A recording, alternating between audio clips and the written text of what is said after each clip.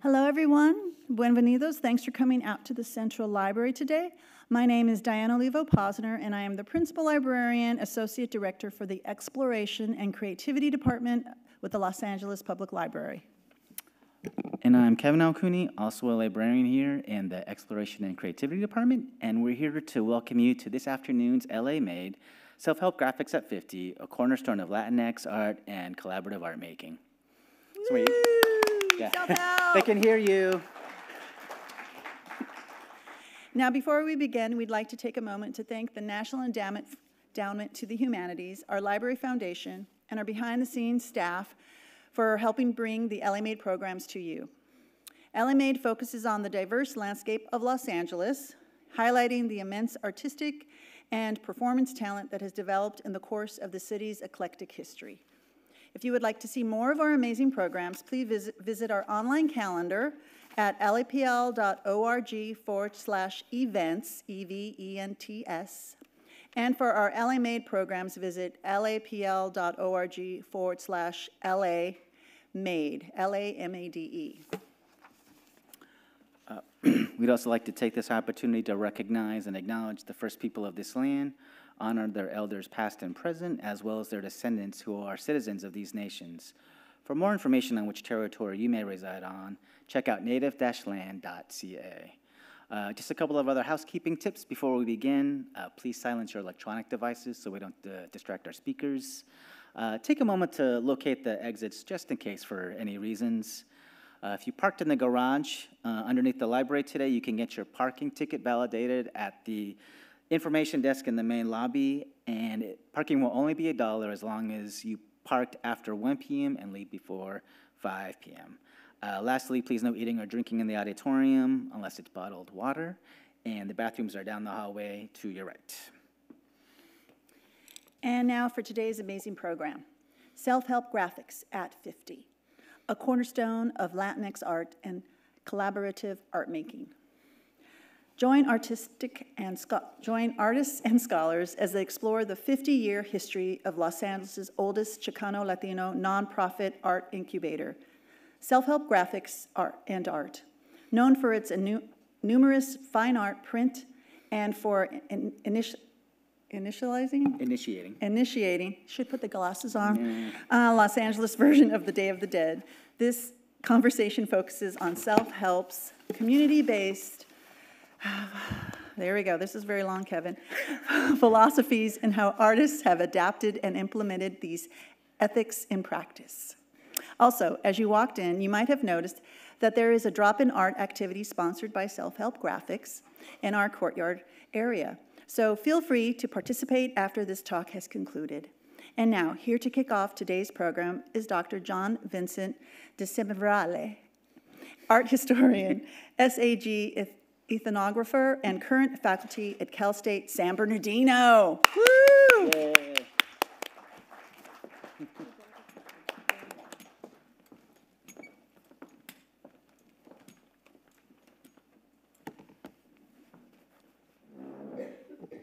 Good morning. Good afternoon. And welcome to today's panel, Self-Help Graphics at 50, a cornerstone of Latinx art and collaborative art making. Thank you for joining us on this beautiful Sunday. We want to thank the LA Public Library, Kevin Awakuni, and the library staff for the invitation to be here, to gather here, to share stories. Self-Help Graphics is a special place.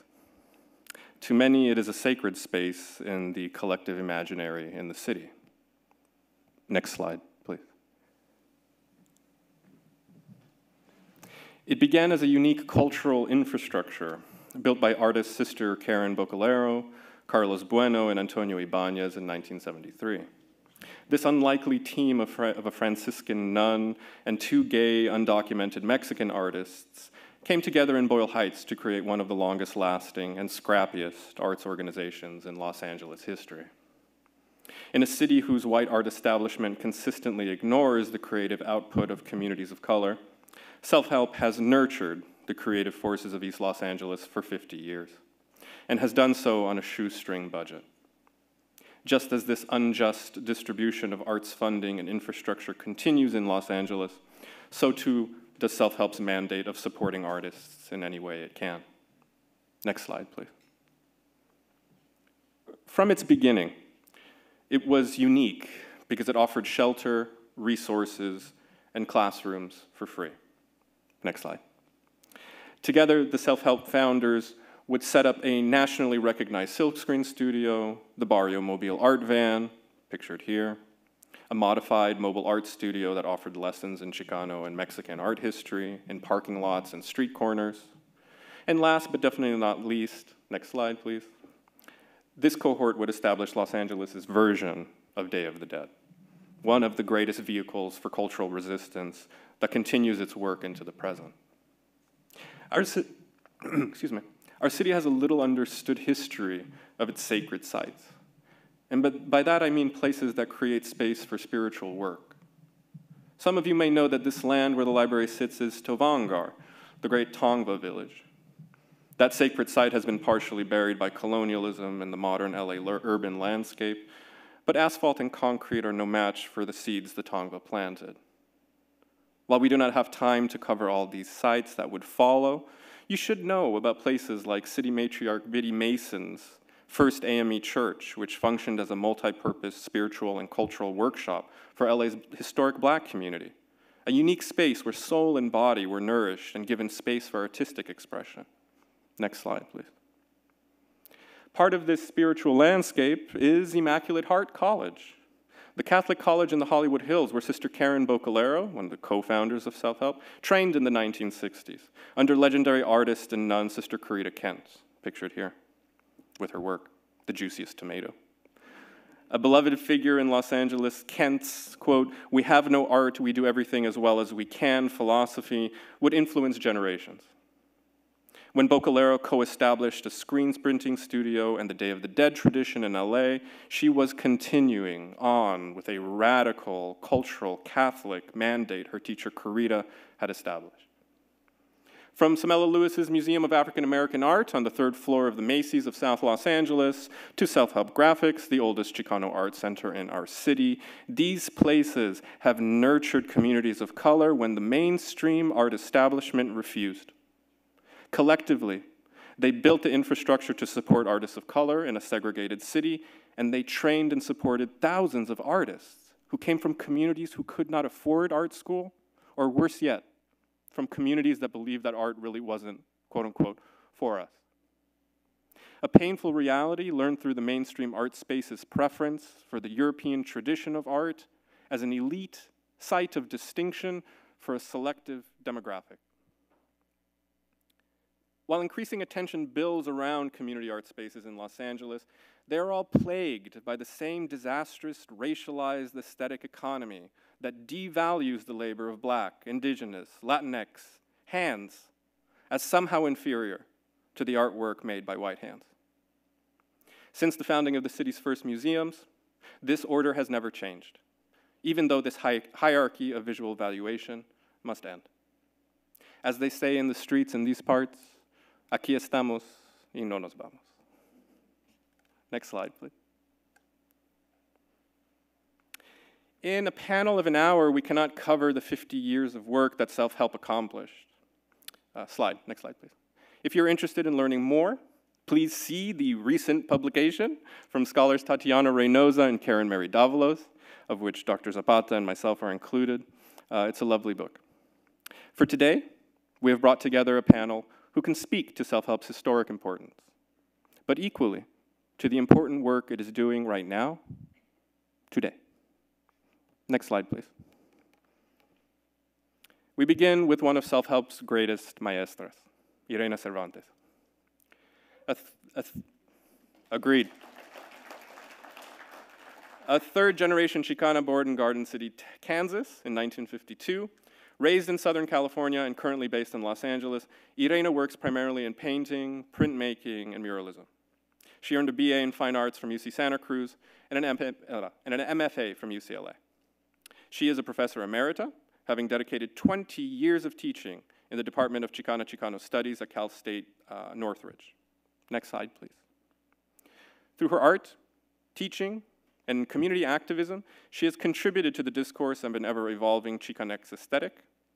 Her body of work reflects over 40 years of exploration and is informed by native Mesoamerican mythology and cosmology, Mexican art traditions, and Chicanx poetics, as well as by themes of environmental justice, globalization, and international struggles for human rights.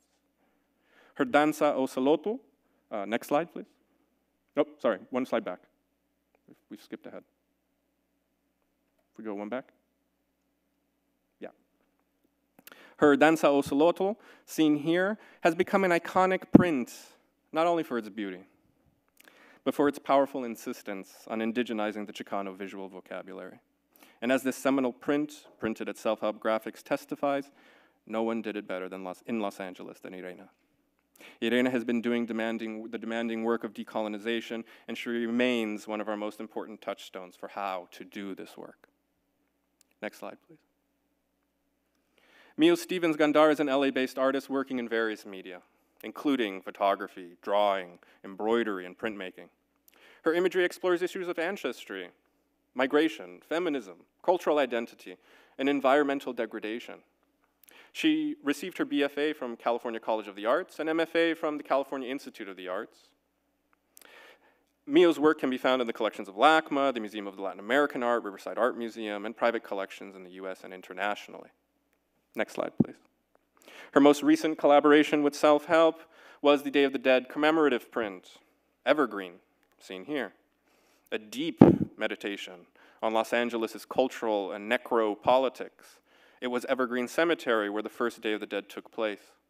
And Miyo's work, which my students love, kicks up the earth to tell the multiplicity of stories that make up this city. In a city in love with its colonial singular narrative, Miyo's work opens a space between living and dead to hear the chorus of voices that sing from the land. Next slide, please. Natalie Godinez is a Los Angeles-based artist, educator, and community advocate raised in Tijuana, Mexico. Natalie's work explores her experience as a trans-border dweller and immigrant mother. Her work aims to be a tool for conversations about shared experiences, the possibilities of our imaginations, and our desires to change the world. Natalie is also a collaborator of AMBOS projects. AMBOS stands for Art Made Between Opposite Sides, a platform for binational artists to speak on border issues, where she has performed in artistic interventions and has coordinated humanitarian aid efforts. Currently, she works at Self-Help Graphics, doing advocacy, youth programming, and cultural organizing. Godinez holds a bachelor's degree of applied design from San Diego State University. Next slide, please. Natalie's Aquí es donde soñamos, This is Where We Dream from 2023, seen here, explores the border as a place full of possibilities where many people grow up between languages and cultures, but constantly are threatened by militarization and barriers at the border.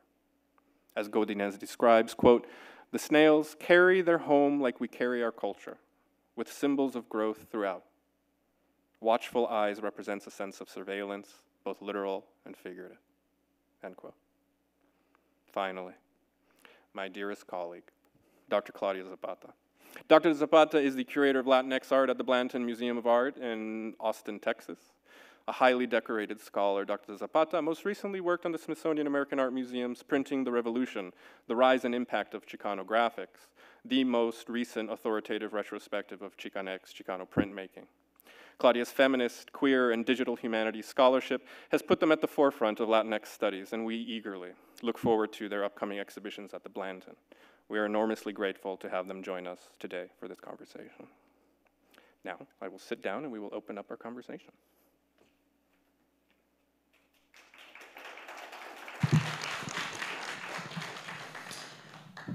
How's the sound?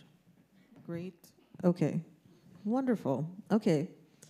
Well, thank you so much for everyone who's in attendance, and of course, thank you to the artists, because otherwise we wouldn't be here if they weren't doing everything that they have done throughout their career. So we're going to start with some questions for a little bit, and then we're going to open it up to the crowd. Okay. So self-help has been an alternative site of apprenticeship for artists for 50 years. You all have extensive histories working and learning at self-help. Can you tell us about any important learning experiences you've had at self-help? What skills did you learn there? What did you learn about art and community from self-help? How is learning at self-help different from other educational institutions? And this is open to anyone to respond.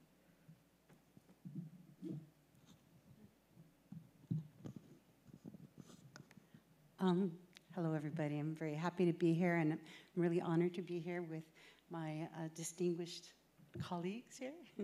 So, well, how is self-help different, and what did I learn? What kind of experiences? It's really endless. I have to say that once I was fortunate enough to go to undergraduate school and then later graduate school, but when I was out of undergraduate school, which was in the late 70s, I was really hungry for a place that would really inspire, but also nurture and cultivate some of the directions in my work, but also in what my concerns were. I came to Self-Help Graphics in 1980, had been attending some of the Day of the Dead events since 1977, but prior I had worked as a CETA artist in residence in Long Beach, so I was already pretty much rooted in community in terms of how I wanted my work to be expressed and how I would hope that it would impact people in a positive way and community. But when it came to Self-Help Graphics, that was really the most amazing experience. I was there from about 80 to 85, 86. And self-help is really the place where I found community, a community of artists, but community in general, a place where my work and my aesthetic would be taken seriously, because you probably have experienced some of this if you're artists. And when I was learning about art and studying art in the university, there was really nothing about the art of people of color at that time, let alone much representation. So when I came to Self-Help Graphics, it was a really important world that I was entering, because I met, besides the fact that I met so many powerful artists and interesting artists that became my peers, Patsy Valdez, Margaret Garcia, every artist that you could think of from my generation, more or less, probably passed through the doors of Self-Help Graphics, Gronk, Magoo, so many others. And it was a place where we were able to have discourse about the work that we were doing and to learn from each other, and not to mention the fact that many of us became artists in residence through the California Arts Council. So it was really one of the most important experiences in shaping our pedagogy and also in terms of teaching and being able to take that outside of Self-Help Graphics afterwards. And of course, as JV mentioned, this is at a time where mainstream galleries or museums were really not interested in the work, and not only from the Chicano community, but other communities of color. So I learned really, it shaped my pedagogy. It helped me to learn how to write grants better, because we had to write our own grants. It helped me to be able to understand what a Chicanx aesthetic was, and that we did indeed have an aesthetic. And just the fact that I was able to be mentored. I didn't really have mentors until after undergraduate school. And my mentors were women. It was Sister Karen Bocalero. I could say she really mentored me. And Schiffer Goldman, one of the first art historians to write about Chicano, Chicanx, Latinx art. And so for all of those things, I'm forever grateful, because I was able to take those experiences, again, out into the world. And it made me not only a better maestra, a better teacher, but a better person. And it helped me to have confidence. I think that's really important, because one of the things I guess my artist colleagues here would agree on is that you have to be able to believe in yourself and have confidence to move forward, especially sometimes in a world that is not welcoming or is not encouraging. So those were the gifts that I was able to get, by being a participant. and to be an artist working and learning in self-help graphics. And of course, Sister Karen Bocalero, learning from her, as JV mentioned, she was a student of Sister Corita Kent, and so she brought so much, to the philosophy of self-help graphics that we were able to learn from. So that, I think I stop there.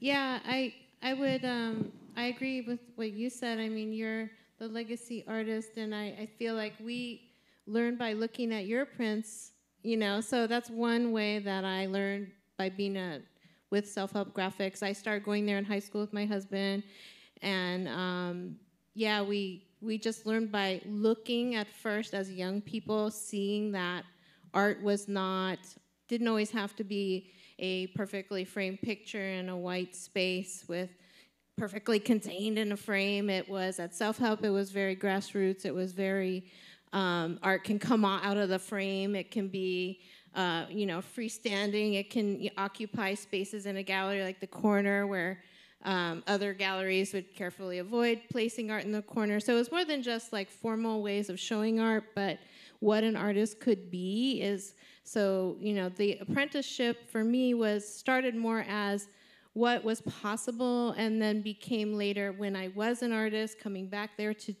learn and to teach, was learning from other artists on techniques, more, things, how to be resourceful, how not to waste materials, what other materials that were maybe not traditional materials could be used to make something. So, yeah, so many different forms of learning from self-help that I got from that experience. Miyo, before you hand it over to Natalie, so what attracted you and your husband early on to go to self-help? Punk music. Thank you. I think for me, coming to work at self-help graphics, I didn't realize how seen I was gonna feel. I was just talking earlier with y'all that going to school at San Diego State, I'd never felt seen. And I think that's the one thing. And I also have learned how to not be afraid to make art. I think through like the other artists in residence or like the colleagues, I think people really push you to like make art. And also working with the youth, they teach you the most not to be afraid, because they come up with really crazy ideas for things they want to do. And my role is to mentor them and do things with them. So I'm like, okay, let's go. So I think that's been a really big learning thing for me at self-help, just being really saying yes, like to the youth, and also saying yes to myself.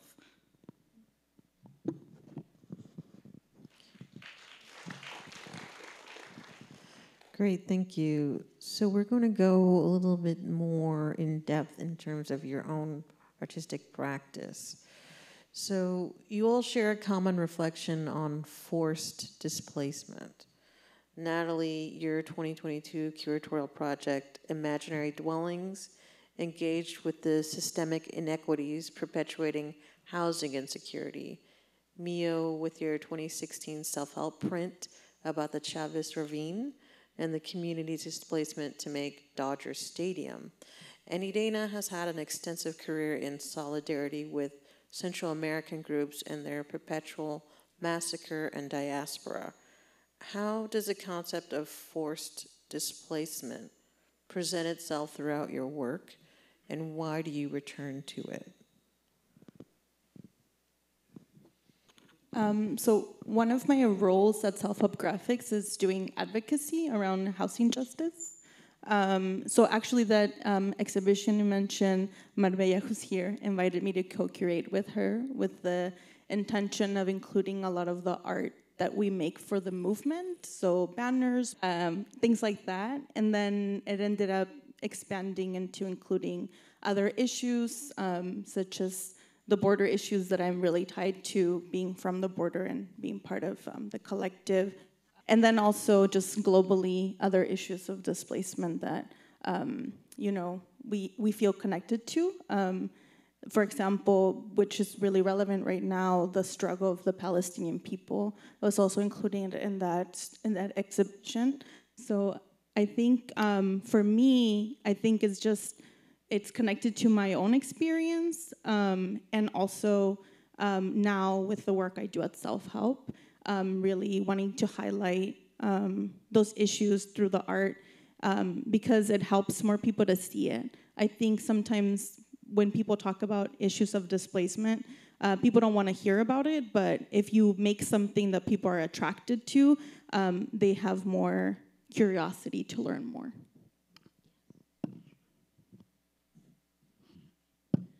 Yeah, my work, displacement can affect people in profound ways that goes beyond just simply housing affordability. I also do work that's about refugees, and I'm doing a series of embroideries of refugee camps. That started because my own family was incarcerated during the World War II. Japanese Americans were incarcerated. So I started by embroidering that camp and then seeing the similarities and all the other types of refugees camps that people have to endure, and they might be escaping war or environmental crises or other issues, and so that is how displacement kind of follows through the other forms of my artwork.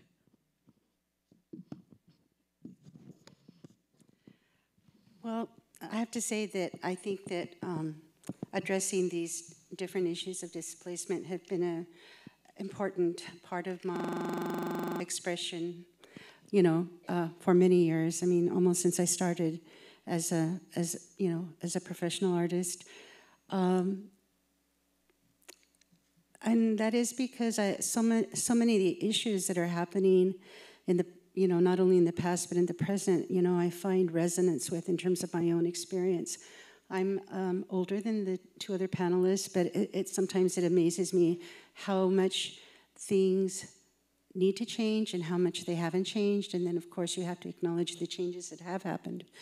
So because of my own experience and because I do really connect with other communities that have been disenfranchised, that are marginalized, because this was my experience, especially as a child in the 50s. And so I think, for example, I did a piece not long ago called The Guardians of Naturaleza, or La Naturaleza, the Guardians of Nature, and it was addressing, the environmental justice workers and activists, primarily in Latin America, but most of the activists that have been killed are activists from Mexico and Latin America. And that's another kind of displacement and disenfranchisement and exploitation of resources. So, in terms of working in community, in terms of trying to voice those concerns for women that have felt marginalized, displaced, etc. And of course, as Natalie said, we cannot turn a blind eye to what's happening currently. And so it's important for me as an artist and an activist to express solidarity for all those groups that are seeking self-determination, as my community has, and to support not only the movements and the people in Latin America, but worldwide, and particularly for advocating for a Palestine Libre. Great, thank you so much. So,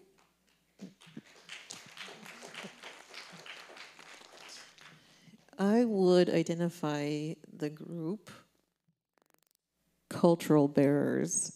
Cultural bearers are, quote, critical to the preservation and continuance of ancestral and cultural knowledge. Can you describe how you align yourselves with such an identity in addition to that of an artist? And how do you employ printmaking specifically to translate this personal call to protect cultural legacies?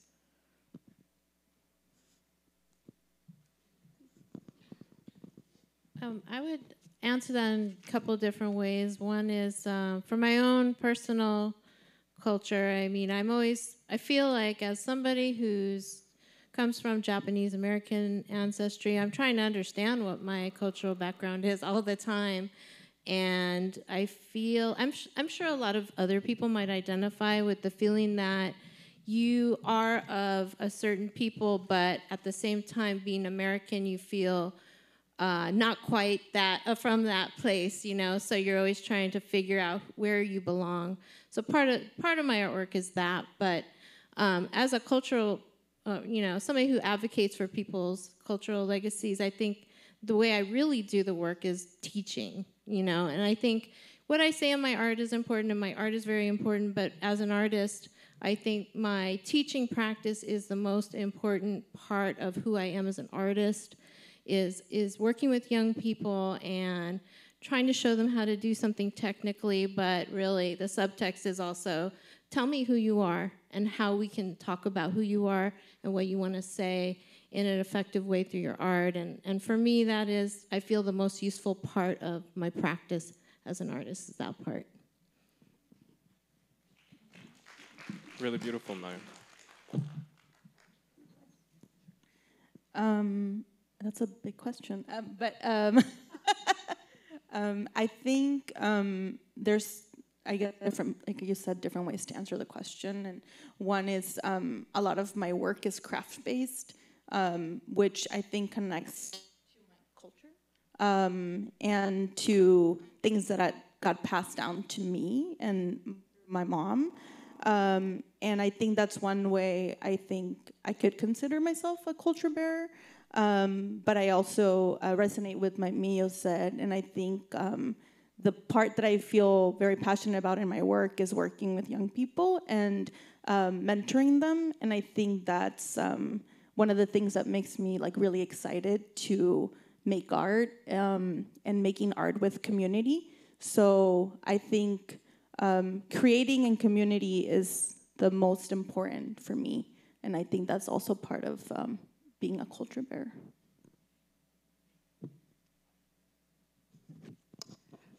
Well, I think part of being a culture bearer, especially for my generation, was reclaiming those aspects of our culture that we really didn't know about. So it was really an exploration of personal identity, and for many of my artist friends that are women, it was about reclaiming, you know, our power as women and you know, being feminists and all of those things I think were really important in terms of like first being able to understand, you know, and to reclaim what it meant, you know, for ourselves, our community, you know, and those cultural symbols and philosophies, et cetera, that would really empower us. Of course, as I said, a lot of my work addresses trying to really clarify, you know, and bring to the forefront, you know, what it is to be Chicana, what it is to be a person of color in this society, to be a woman, all of those different things. I have one piece of artwork, it's called Nepantla, that particularly addresses that. Nepantla, it literally means the space in between, or a torn between, and I think many cultures experience this. Miyo just mentioned it, you know, being in between those different cultures of what your ethnicity is and being a person of color in the United States.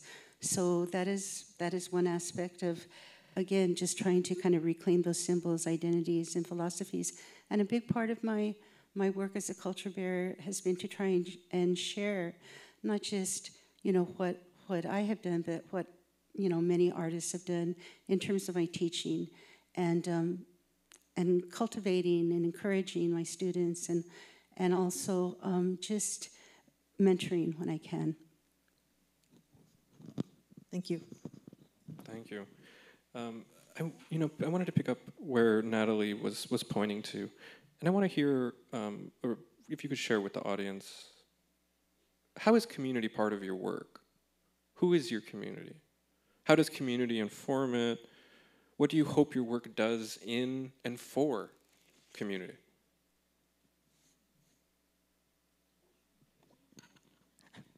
I think my community is, there's different communities that I'm part of, but my community are fellow artists, fellow activists, people like me who are from the border, like transfronterizos.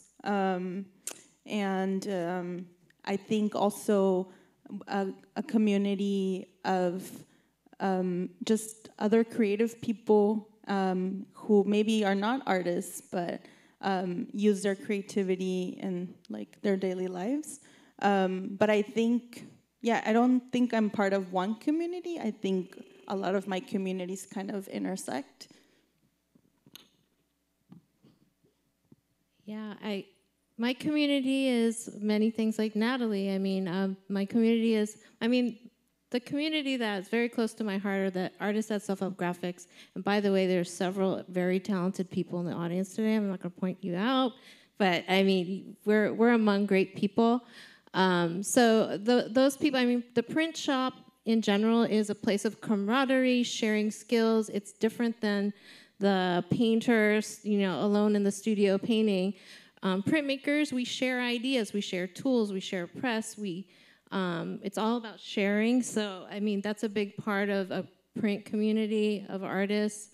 Self-Help Graphics is where I can go to make something that I know I can't do alone in my studio, and I've got like the biggest silkscreen print I want to make, and Dewey Tafoya has the longest arms who can actually make it happen where I physically can't.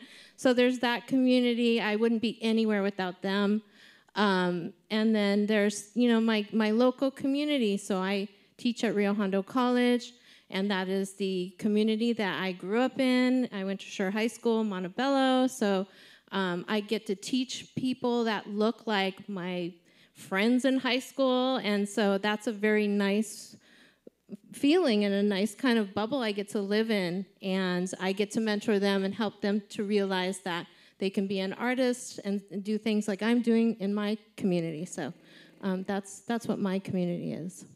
Let me ask you what you hope your work does in community, because I know the question had a lot of additional questions in it, but just specifically, what... My artwork? Yeah, what do you hope it does, or what do you know it does? I mean, I could talk about the Evergreen print, for example, which was an incredible honor to be asked to make. Can we go to that slide? Can we show that slide, please?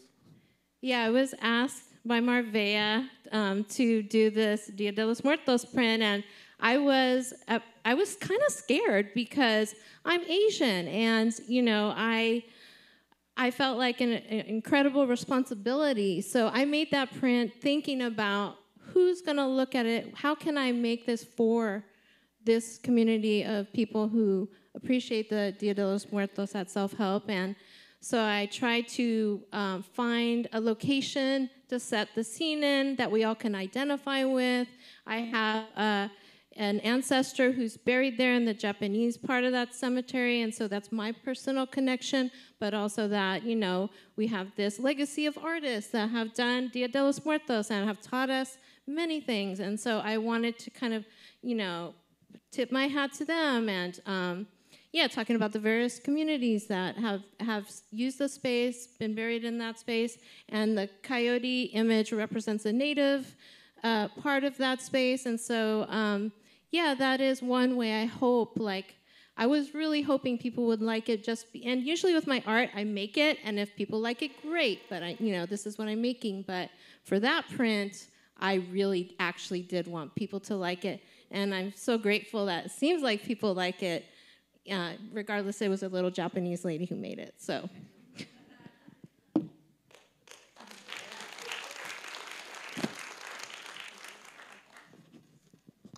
Oh, my community? Well, most definitely Self-Help Graphics. Over the years, I think I've built a big community and been so honored, and it's been a pleasure to meet all of these amazing artists. So that is definitely one community that I have. I taught for the last 20 years at a really great department at Cal State Northridge, was a Chicano Studies department. And I think part of being community as well is about bridging communities, and some of my work has been about that. It was mentioned earlier that I worked a lot with the Central American community, particularly in the 80s, and that was a really important time, and not that many people know that there was such a strong support and solidarity from the Chicano and Chicana arts community, especially in the Bay Area, but in Los Angeles. And so, many of those people, I feel are my community.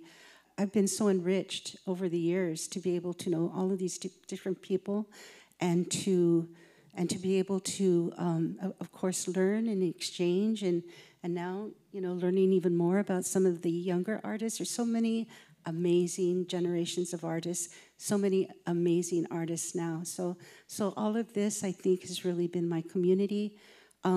Most recently, I was able to, with one of my colleagues from Northridge, we went to create community with some of the Aboriginal women in Australia, and it was all around different ways of celebrating and acknowledging life and death. And so that's another community. So I think that, as Natalie mentioned, our communities intersect, and so it's like embracing all of those experiences and all of those expressions that resonate with us. Let me get to that sub question before you give back the mic, Yreina. So you've exhibited your work in lots of places, and you've probably had so many different types of audience responses, or maybe have seen some of your work in different places, maybe that touched you. Do you have any stories about people using your work or coming up to you to talk about your work and to explain, how it's part of people's lives, or any stories like that you could share with us? Well, I think I was privileged to help coordinate the first women's atelier, the Maestras Atelier, and I think the print that I did is Mujer de Mucha Nagua, Pati Chicana. Mujer de Mucha Nagua means a woman with a lot of petticoat, and actually what it means is a woman with a lot of power. And I love that image, it's like, a woman, no, not a woman with a lot of balls, a woman with a lot of petticoat, right? And so I think that the most response that I've had from my work has maybe been from that piece, because it addresses, feminism and struggle throughout the U.S., Mexico, Latin America, and I think those experiences where it's very meaningful when you meet people that connect to your work and understand what you're trying to say, and also bring something to your work. Yeah, one more question for you, I think. I wanted to comment real quick on that print, the Mujer de Mucha Nagua, Pati Chicana. So that work is part of the Smithsonian American Art Museum collection. So it's now become a canonical Chicano artwork. And I think what gets lost when we're thinking about self-help, and in general printmaking, usually that's what we're talking about, works on paper in terms of what's produced at the print center at self-help, is that it's very similar to currency, that it gets circulated, the prints and the artwork, they end up throughout the nation. They're taken out of context in terms of it was produced as part of a specific group of artists working together under a specific theme.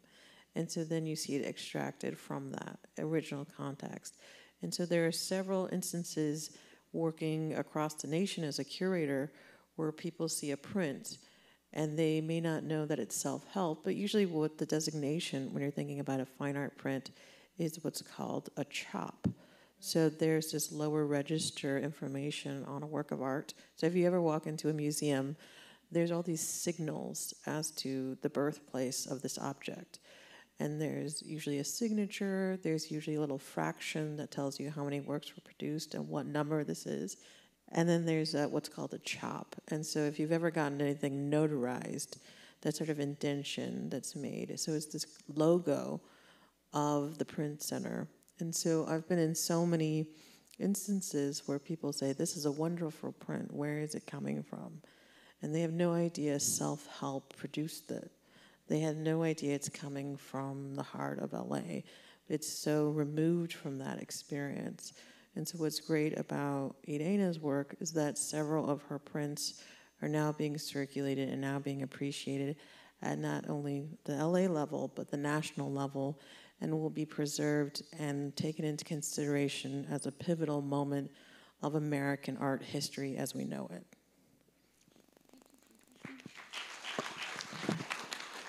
So I think I need to reiterate, I'm so really grateful to Self-Help Graphics, because Self-Help has really been able to circulate the work in so many places, not just in the US, but abroad in Latin America, and has really given a really profound kind of exposure that perhaps as an individual artist you wouldn't have been able to have. So I'm deeply grateful to have had that opportunity, and also I'm sure my other artist friends that have printed at Self-Help Graphics feel the same way. So yay, Self-Help Graphics. Thank you.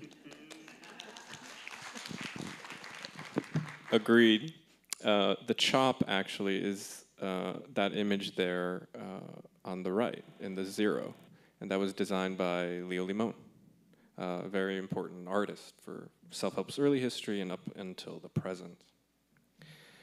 I think we're going to move into our final question so we can have some time from the audience to ask any questions that you might have. So regrettably, self-help remains a somewhat under-acknowledged site of creative production in this city. What would you like our audience to know about self-help? What are ways that our audience can support your practices, self-help, and other artists? I think the most important thing with self-help is show up. If there's a workshop, if there's an exhibition, people are always like, how can I get involved? I'm like, just keep showing up. And, you know, like, that's kind of how it is. I think it's a place that, like, if you give a lot, like, you get a lot back. So I see a lot of people. In the short time that I've been at Self-Help, there's people who are like, I've been part of this organization since the beginning. And I think that's really amazing that people keep coming back. Even if they leave, people always come back. Yeah, so just show up. And what about you? How can the audience support artists like the work that you do? Oh, I guess follow me on Instagram. I don't know. What's your handle? It's my name, Natalie M. Godinez. If you want to collaborate, I'm always down for collaborations. Yeah. I would like to say, yeah, support. I mean, if you support self-help, and you can support them by buying prints so they could increase they have a capital campaign going on. We need to do some renovations on the building. We are now sharing different spaces temporarily because of those renovations. So if anybody wants to go to the Self-Help Graphics website and donate money, buy a print, if you do that, you're supporting all of us. And in profound ways, you're supporting us, the working artists. You're supporting the next generation of artists that are trying to take workshops there. You're supporting school programs in which Self-Help Graphics has, been going to different school programs and doing different projects, the Barrio Mobile Art Studio. I mean, there's an incredible amount of activities that Self-Help Graphics does to support communities, both artists and non-artists, young people, people who have housing instability, so there's so many programs they're working on. So in very real ways, you can help with money. So yeah, that's all I'm going to say about it. Well, I think you all said it all, and absolutely, please, support the artists, support the art, support the workshops, donate money, all of it. I just want to say, arts organizations, the people that work there are so dedicated, committed, beyond, the expectation. I had the experience of doing a Self-Help Graphics Day of the Dead a few years ago in terms of creating an ofrenda by a wonderful artist, Noni Olubisi. And I have to tell you, just to be there again and to see how hardworking the staff is and how they, are such a team. They really are a team. How they are, it's a collective effort. And I have to say, the staff at the time was composed of mostly women and Dewey, like we always say, and Dewey. I was just blown away, inspiration and motivation that the whole staff had. And I particularly want to thank Natalie and Marvea because they were very patient and very helpful. So yes, please do support Self-Help Graphics because especially at this time of transition, when they come back, full force, it's really important for you to come back with your patronage. So anyway, yeah, please support. Thank you. I just wanted to make one last comment in terms of supporting self-help. institutions like this, the most important thing is just to keep them in your memory. Even if I think there's this concern that if you're not an art collector, you're not supporting. Like, I don't have enough money, I can't buy a print. But there are several aspects of the institution's history that so many people have connected to: punk music, educational programs, community programs, altars, I mean, you name it. Someone knows someone who has gone to self-help and benefited from it. And so just even having a sticker of self-help on your water bottle continues that legacy of thousands and thousands of community workers, artists, friends, and yourself, of how much you can make a difference in just having a memory of this hard work as some sort of perpetual flame of Chicano and BIPOC creation and support. It doesn't involve money per se. It's more about just a shared solidarity about the possibility of making a better art world together. Amen. And what a way to promote the organization here right now with all of your testimonies, your histories, your ongoing promotion of the organization, and your hopes also for its futures. We also hope a great deal for a bigger and a brighter future for self-help, in which this city will give city funding at larger scale in order to increase the scope of what it does. Because, as many of you might know, within a contemporary art world, a lot of what gets discussed is about serving communities of color. There are organizations that already do that. They are on the ground every day, working. And so, to the many hands that have historically made self-help what it is, to the hands that carry it now and into the future, we thank you so much. Because as art historians, as Claudia said, we just write about it and do the research on it. And we thank you for making it and for all those hands that do the maintenance of supporting it. We'll open it now for questions, unless the panel has any outstanding business. Any questions from our audience for our panelists? So if you could just raise your hand, and then we'll bring the mic over to you, if anybody has anything. No pressure. So I learned about, there's an anthology on Audible about Latino, the roots of punk rock as it relates to Latinos and Latinas. And there is a story about how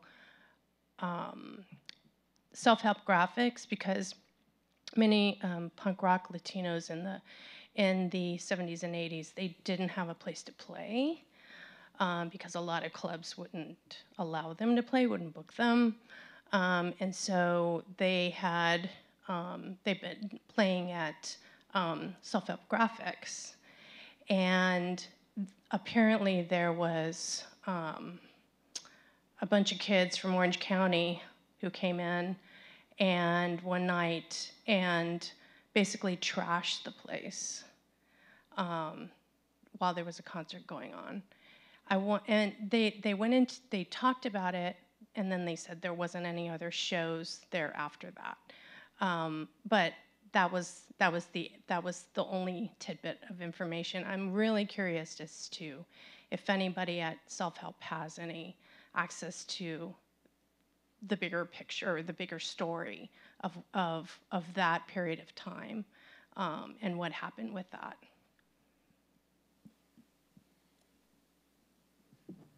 Well, I would say one of the persons that would probably be able to address that is Diane Gamboa, who is very much a part of the whole Chicano punk scene.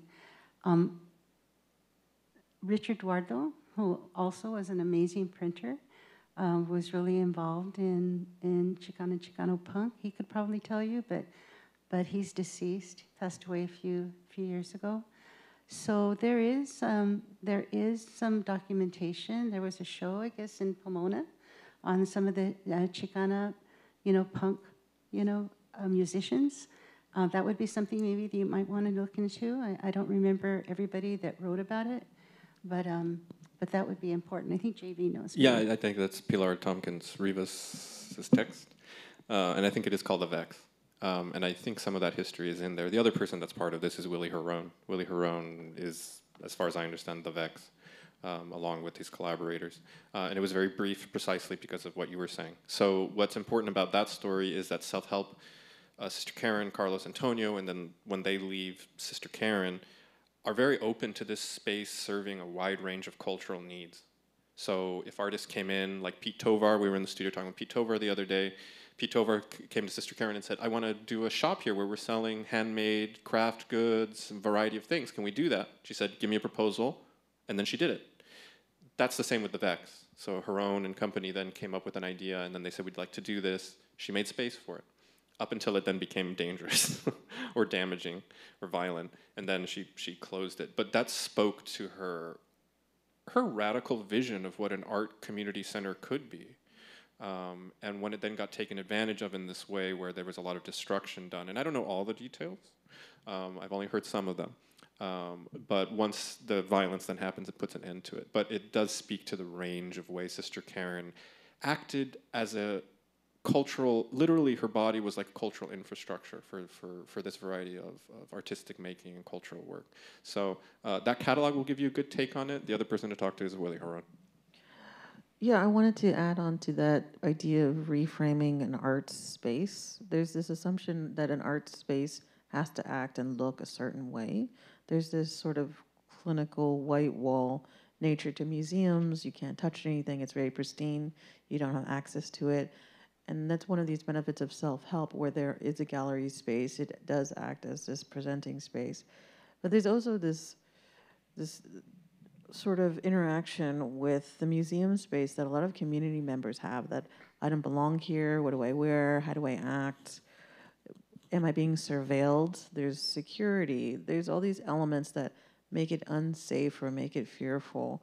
And so this idea of an art space that is nimble and it's adaptive and it's receptive to the community also is this very interesting perspective of reading self-help as this other space, and this idea of that space having so many stories to it in this punk chapter is one that always comes up. It's always either a footnote, it's just a sentence, it's a couple paragraphs, but people always mention it. But there's so many stories to self-help's history that you as an art historian or as a scholar, you always find more in the archives.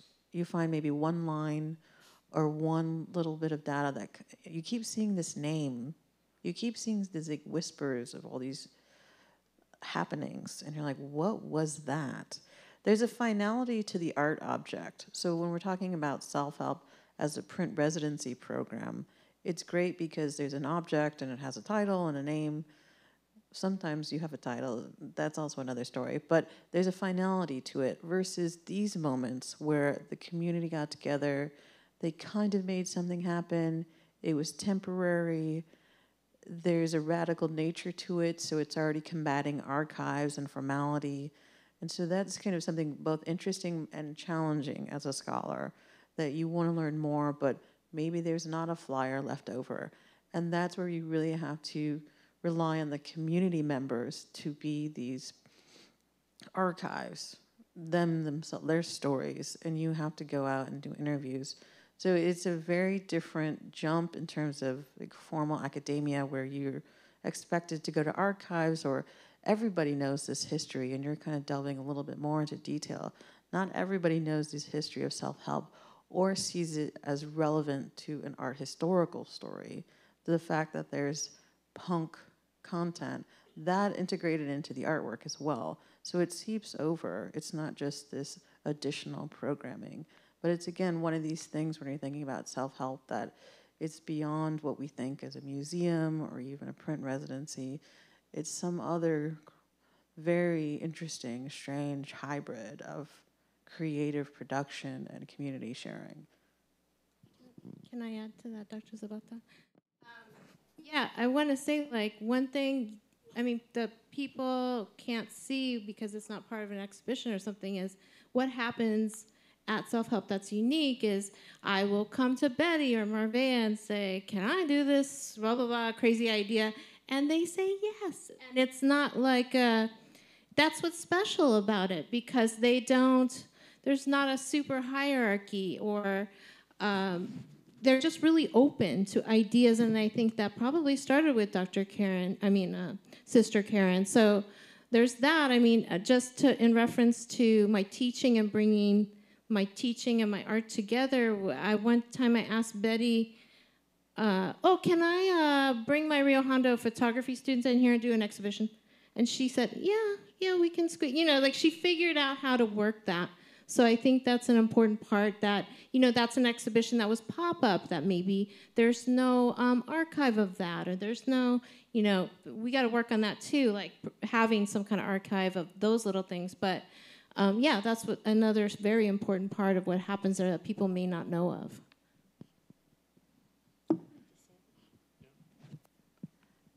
I just wanted to say one more thing. I'm deeply also grateful to the art historians, to the scholars.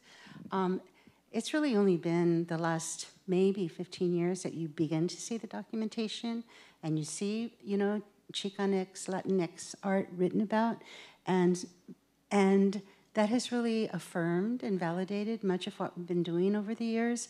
And the publications that Self-Help has been able to put out, with the contributors and these scholars and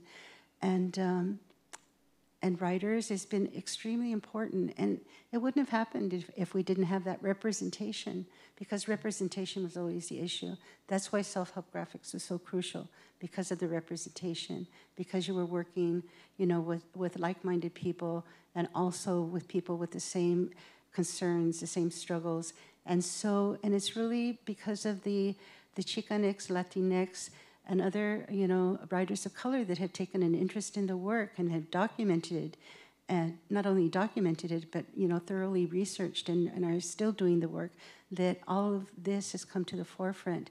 And so I think we really need to acknowledge that. And I just wanted to acknowledge the work that you've been doing as well to help spaces like Self-Help Graphics and the artists themselves. So thank you.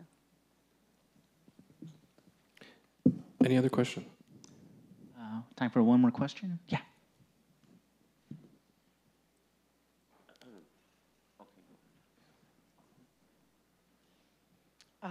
Yes, actually, it's not so much of a question, but more of a statement, I guess.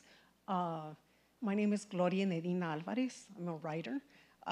And I also have a long history with Self-Help Graphics. So I just wanted to talk about, and those of you who would like to add something to this, about, what made self-help so important, in my opinion, and experience, was also the multidisciplinary or interdisciplinary nature of it, because along with the music that's been mentioned, the VEX, and, there was also a lot of performance, art that was happening.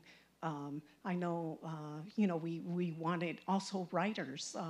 There were artist books that were created there with a lot of different artists that we all know, and then I know for myself, I tried to do things where, Yreina was talking about bridging communities and, trying to bring together people from the west side over to the east side y vice versa, and doing things. I know when I did a residency with LACMA, we tried to tie it in with Beyond Baroque, and did some poetry festivals with people from all over, the world stage. Then I was thinking about some of the artists that have come through, like Ulysses Jenkins, who worked there and, did a lot with, video and performance art also way back, late 70s, 80s. And Yreina and I, who were part of a group there called ESA, Eastside Artistas, and another group that I was involved with called Las Coyotas. We did a lot of different things, a lot of events and exhibits. And so anyway, I'll leave it at that. Thank you. Thank you. A big thank you to the library for this opportunity, to our panel, to any artists, younger artists, students are interested in any of this, we are very approachable. Come find me and I will introduce you to the artists and to the art historians. Thank you so much for coming, and we hope to talk to some of you.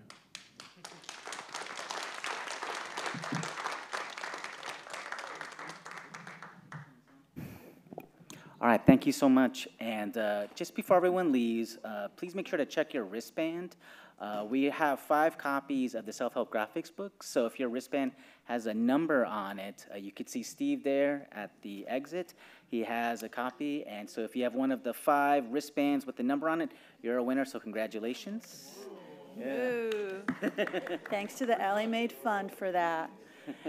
So thank you very much for attending today's LA Made program, and I want to make sure you do realize LA Made, we continue to support Self-Help Graphic. You're part of our performer list. Thanks to Cynthia, who's in the audience, who worked very closely with Kevin to make sure that happened. So if you ever look on our online calendar, you might see Self-Help at one of our local branches. So continuing to spread the joy of art. Next week, and coming up, Sunday, December 17th, will be our next LA Made, the one closing out 2023. It will be Strong Words Holiday Show featuring a variety of writers, speakers, and musical acts. Gracias a venir. Thank you so much for coming. Thank you, all of the Self-Help Graphics panel. Amazing. And have a wonderful afternoon. And art outside. Yeah, Let's go. Do the art program. Let's go. Yeah. Let's go. Let's All right, go thank make you it so much. happen. Yeah.